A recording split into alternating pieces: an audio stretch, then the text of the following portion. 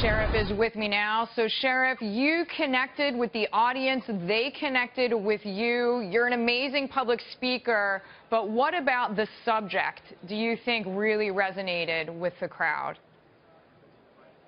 Well, Deirdre, this is a law and order party. These folks get it. But, you know, this thing transcends party. It transcends race, age, and all these other demographics, because people generally just want to be safe. This country's upside down right now. It's on fire in terms of crime and violence with good law-abiding people, not just the American law enforcement officer. But I was struck by something that I just read a little while ago in the city of Chicago on Monday. 2 dead, 12 wounded in shootings. And it's been like that. That was one day. That was one 24-hour period.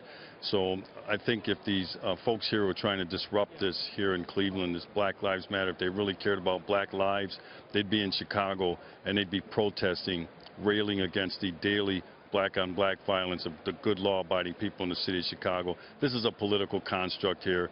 They're just here to make noise and disrupt. And to your point, Sheriff, I mean, since you gave your speech Monday night, another police officer was shot and killed in Kansas City. 2 officers were shot at last night in Brooklyn.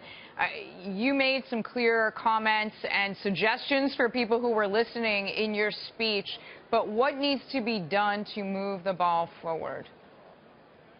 All right, you know, we've gotten way far down this road now, and I was worried about this. I said it 2 years ago after Ferguson. I said I see an anti-police sentiment growing that is going to end in violence. And sure as heck, 2 years later, it started before just recently, you know, with Dallas and Baton Rouge, Louisiana, and you were talking about Kansas City.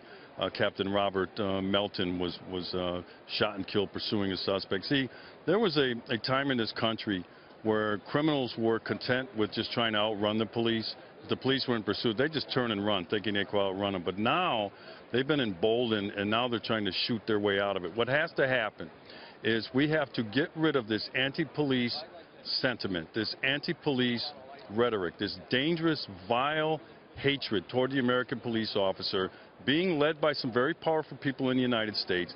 Look, the president was involved. He had some matches, and he threw those matches down on that grass. He's not directly responsible for the violence, but he has led the chorus in terms of turning out anger and hatred toward the American police officers. So he can start by, and not speaking out of both sides of his mouth. Several weeks ago, he entertained D. Ray McKesson at the White House and invited the media in because that was a photo op. That was a thumb in the eye to law-abiding America. That was a thumb in the eye to the American law enforcement officer. And then he comes out with a letter a couple days later expressing his support and appreciation for the American law enforcement officer. I'm not taking it. He says he has our back. I don't want him at my back because I don't trust him. All right. He doesn't have our back. I don't want that guy behind me because he's been stabbing us in the back. All right. Well, that is a matter of trust, which quite clearly you do not have in the president.